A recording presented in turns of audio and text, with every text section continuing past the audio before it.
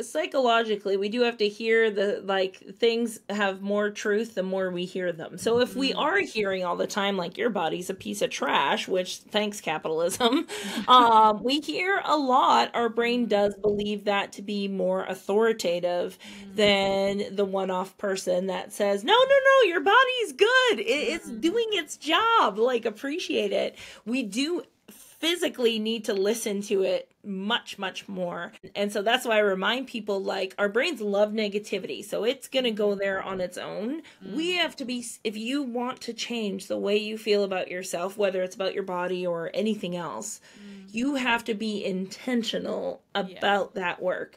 And you have to listen to the podcasts and listen to the TED Talks and read the books and do the work and the journaling and the curiosity, like, because your brain wants the easy way out. And so our job is to help it by giving it the fuel that it actually wants to make you live the life you want.